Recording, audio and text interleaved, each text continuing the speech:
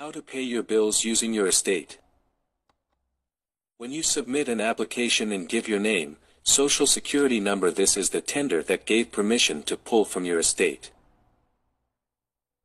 Now this application is a promissory, making it a bill of exchange. The application is now prepaid.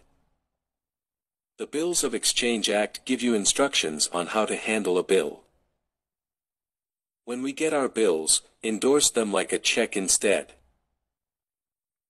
You have to accept the bill by writing "accepted for deposit." Remember, it was already prepaid. Now finish endorsing the check and write out the dollar amount and who you want to pay to. Endorse the back and attach your instructions to the company. Study the Federal Reserve Act, Bills of Exchange Act, United States Codes, Emergency Banking Act, etc. for further understanding.